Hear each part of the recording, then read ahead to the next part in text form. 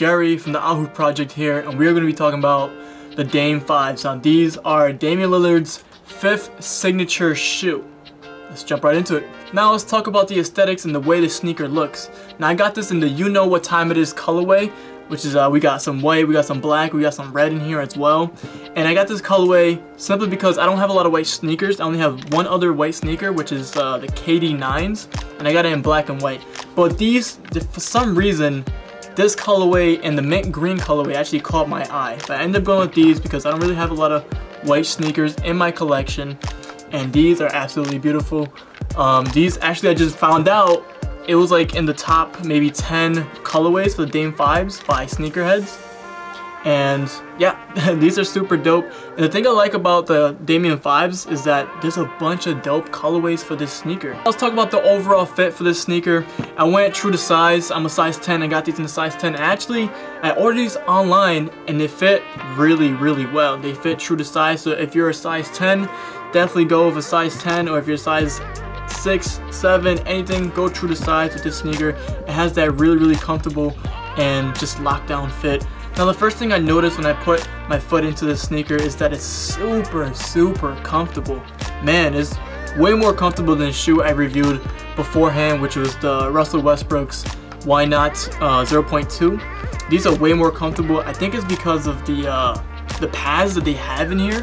They have this internal padding that runs alongside the midfoot and under tongue, providing extra comfort, and I definitely felt that extra comfort. It's super comfortable, very breathable as well, and I really enjoyed the overall fit with this sneaker. The one thing I do want to touch on that I didn't touch on my last sneaker review for the Russell Westbrook's Why Not 0.2 is the materials on this shoe.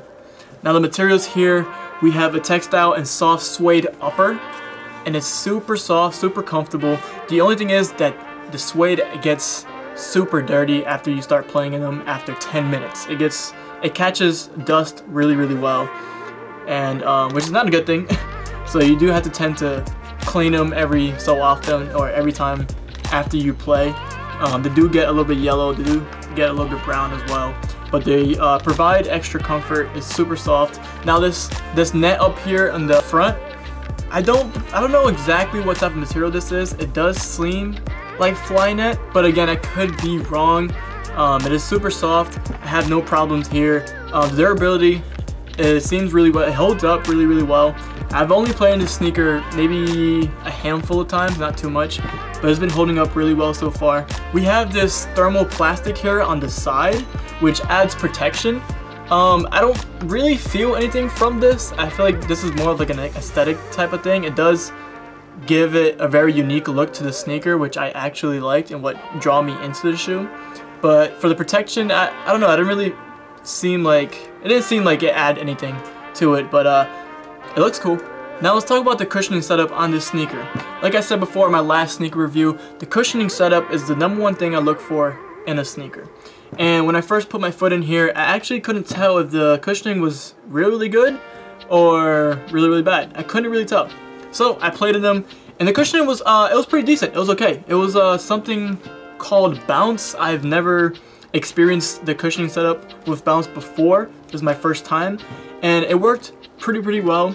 I think it's a great balance between I guess like having that court feel and being overly cushioned like a LeBron has in their sneaker.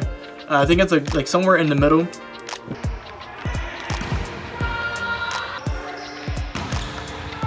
Now the last thing we'll talk about is the traction, which is everybody's like #1, or every baller #1 thing they look into a shoe. Now we have here is a herringbone traction.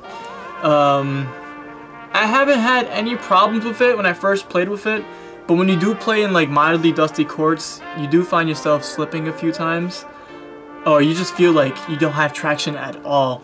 And I played with these recently a couple days ago, and for some reason that court was super bad. Usually it's just pretty dusty, but for some reason this day was really bad, and I found myself slipping, and I had to like wipe the bottom of the sneaker a lot of times. But once I did, it started gripping the floor really well. So I have mixed reviews on the traction. It's a hit or miss. Obviously, I believe in clean courts, it'll do an amazing job, but with mildly dusty floors, it's pretty decent. You're gonna find yourself obviously wiping the bottom of it more than you're probably used to. Now the last thing I want to add before I wrap up this sneaker review is the ankle support here. Originally when I played with this shoe, I didn't feel too much support on my ankle. Like, it didn't have like that snug fit wrapped around your ankle. And I think it's because originally the lacing here didn't go through this loop here. I just recently put it through the loop and I tightened up really well, and then I had that nice secured snug fit around my ankle. But originally you won't have that, so you're gonna have to do it yourself. And the laces do run a little bit long. You will have them like touching the floor occasionally, so you might have to like do some type of weird setup where the lacing's not touching the floor or anything like that. But there you guys have it. That's my review of the Dame 5s, and I think this is a very well-rounded shoe overall. There's nothing that was like a downfall in this shoe. I mean, the traction could be a little bit better, and the cushioning could be maybe a little more cushioned for my personal taste. But I think for just like average hoopers out there, it's a very well solid shoe. I don't play with it too much just because of the white colorway. I don't want to clean them every here and so. But it's a well-rounded shoe. The fit was true to size. Traction was pretty decent. Cushion was pretty decent. Obviously, the colorways in this sneaker is amazing. Not just this colorway, but the other colorways as well. I also think this is a very dope casual shoe too to wear like outside of the court. So if you don't want to play ball, if you don't play ball, pick up these shoes and hey, hit the streets, look dope in them. But yeah, this is Jared from the Ahu Project. Oh, whoa, before I even signed off, I forgot to give my rating. I'll actually give these